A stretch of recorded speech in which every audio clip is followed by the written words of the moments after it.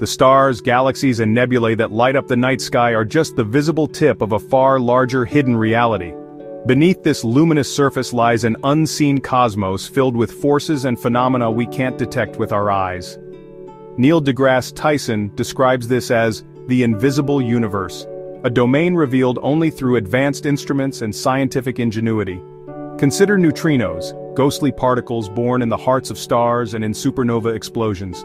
Trillions pass through your body every second, almost never interacting with matter. Though difficult to detect, they carry essential clues about stellar processes and cosmic events.